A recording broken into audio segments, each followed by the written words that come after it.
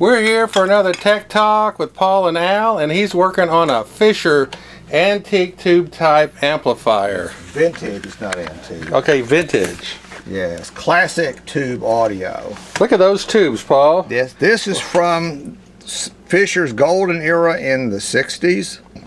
Tube type power amp, nearly 100 watts a channel, beautifully constructed, hand wired. Look at the metal. Look at the size of the transformers. Iron means bass. Iron means linearity. Iron means everything. This has iron. And very expensive tubes. The tubes are very expensive because they've not been made in years. But this one was brought to me by somebody who's trying to resurrect it, who'll probably end up reselling it. And I have checked it out. And of course, first thing I did was take the bottom cover off and look to see if it had been rebuilt. And somebody's done a fairly decent job, and they've used the expensive epoxy capacitors. This was nice. Few places their soldering wasn't the best, but I cleaned that up. They got a little careless right there. I'll clean that up. Strange circuit on this. Which we won't go into tonight, but the initial test was to test the tubes. One tube checks a little weak, but there are adjustments to compensate for that. So I plugged it into my amp meter and watched the running amperage on it, which should have jumped right up. Is there an off-on switch? No, it's coming up. It's coming up. I've got it on the type 1 range. There we go. That has to warm up a little bit. Yeah, it'll come on up. Anyway, running amperage was fair. And I'm watching the tubes. Nothing crazy is going on, but I notice, well, I've got right here a filament. That's the second time that's happened. That's going to have to be dealt with. Bad socket. That these tubes are getting hot and these two tubes are not. So there's a difference in how much current the tubes are pulling. So I thought, okay, I will tip it over. And I know where the cathode resistors are. And they're right here. 50 ohm resistor to ground off the cathode of this channel and that channel. And there's small capacitors across the resistors to ground, which improves the fidelity. And I hadn't checked voltages yet. I thought, well, I'll check the resistors to make sure they're good. The cool channel, the resistor is good. Measures 50 ohms in the circuit, as it should. The bad channel that's getting hot, I'm getting 5 ohms to ground, which is bad. Resistors don't tend to go up in value, but capacitors can short. So this capacitor has shorted because this resistor is open. I now have to go find a 50 ohm 5 watt resistor and another capacitor and replace it and see what happens to see if I've got a bias issue or a bad socket, something causing that channel to pull excessive current, enough current to blow that resistor. This resistor's been changed, so this obviously is not the first time this has happened. But at least it's been well cared for. Somebody did a nice job recapping it. So it's going to be a work in progress, but that was my first stop on the diagnosis, is finding this capacitor shorted, that resistor open. But the first thing you notice if you work with tubes is you pay attention to how hot they get. And if they're cold, they're not doing anything, and if they're getting hot real fast, they're working too hard. So just feeling the heat, I knew something was wrong even before I hooked speakers to it or a tone generator. I knew something was up. Now eventually, of course, you'll get speakers and listen to it, or you'll get the dummy load resistors out and hook these in place of the speakers, hook an oscilloscope across here and look at the signal, and you will see things that your ears can't identify. But that's way down the road doing dummy load testing. First you got to get the idle currents right, make sure all the voltages are correct, and then take it to the next level. Can we see the front of it? Oh, wait, before you do that, with that red thing right down there, is that a selenium? Oh, this is, you know, they rebuilt this thing so beautifully. Epoxy capacitors, pretty nice job. But they didn't change this little selenium rectifier, which provides the minus 25 volt bias which regulates the current on the output tubes. If this little bugger fails, the tubes can turn into orange glowing piles of glass, because without bias, the tubes overheat. They did everything except change that stinking little metal rectifier. This is early solid state. This predates transistors.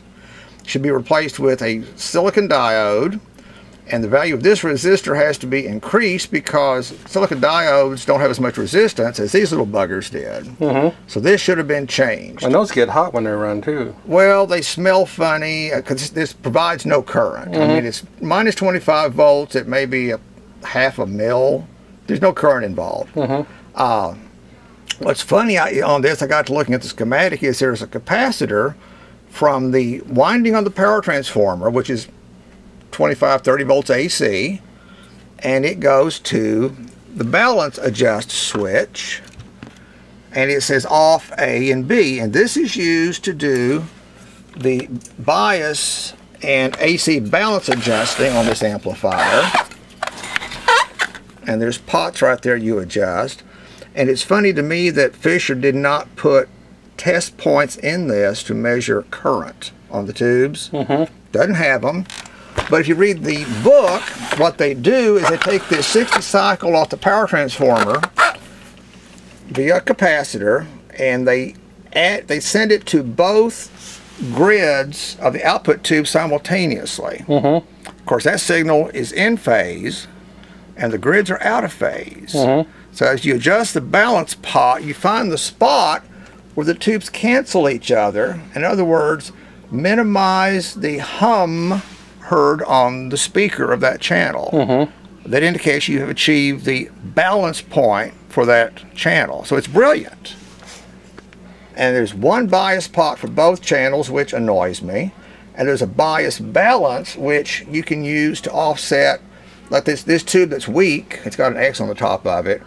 I could move the bias back and forth to put a little more current on this tube and a little less on this tube and make it look like a balanced pair and get a cleaner waveform on the scope. Okay, now let's say the simple stuff. What class amplifier is this? It's Class B. Okay. Yeah. It does have a cathode resistor, which most Class Bs do not. They're cathode straight to ground. But this one has a damping factor feedback circuit. So there's a cathode resistor and capacitor. And there's another funny thing on this. This has a double triode preamp acting, they're in parallel. And they really should have used a bigger tube.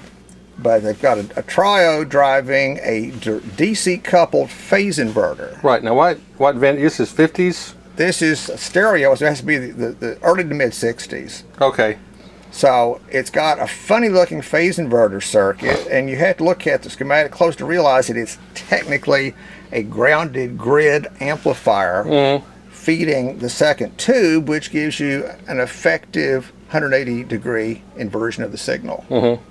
Which the transformer's correct on the output. Which they put it back together. Yeah. But usually you just use an extra tube to get that phase inversion. This is a very, very tricky circuit, and in this particular circuit, the value of the resistors is critical. You can't tolerate any variation there because it's a DC coupled amplifier. So this is one place where you really go in with a good voltmeter and make sure all your resistors are right on the money, because if they're not, you'll have distortion. So very sophisticated design, I thought. But when it's perfect, it sounds great. When it's right, these amps are breathtaking. Yes, yes. This is a little rough on around the edges, but working, it will be a thing of beauty. So I get a resistor and a capacitor in here, and we'll fire it up. And now, what's the value of something like this? These days, this amp $1,000 to $3,000 to the right buyer. Yeah. Of course, you'll spend $100 a pop for the tubes if you need one. But if you're an audio purist and you love the tube sound, it's worth it. And the kind of bass you get with transformers this big, the damping factor of a transformer this big really brings out the best in low frequencies. Yeah. And the clarity of the treble can be amazing. And the other thing about this is this would work with like a Klipsch horn. This is what you would want with a Klipsch or any of the front-loaded horn theater quality large format speakers. Yeah. Air suspension bookshelf speakers would be a waste of time. Yeah. This is for somebody who's going to fill a concert hall or a big house with really beautiful, rich music that you can just see into the depth. Yeah. Yeah. Like a Voice of the Theater speaker. Voice of the Theater, yeah. Or a Klipsch or a... Right. Or Fisher made good speakers back then. But they probably made better amps than they did speakers. Well, was this in the commercial use or home use? This was a high-end home unit. Okay. High-end home, yeah. But it could have been used in a commercial use too. Could have been, but this was high-end home audio. Yeah, this was a rich man's stereo system. And this probably cost $800 or $900 in the 60s, which was a lot of money. Good thing back then the tubes would have been cheap. But yeah. Anyway. But could you duplicate this sound with the transistors? Be very difficult. Yeah. Very difficult. You really never could quite get there. No, there's things that transformers do that you can plot it mathematically and emulate it with computer algorithms, but it's just not the same. Just not the same. Not the same. Nope. Because this is pure analog. It never goes through a digital loss situation. Nothing. Yeah. No. What goes in because comes out. Audio's analog, it isn't digital. And then when you go into digital, you have to sample it, which means you lose something. It's not right. It's not right. Well, that's the thing of beauty.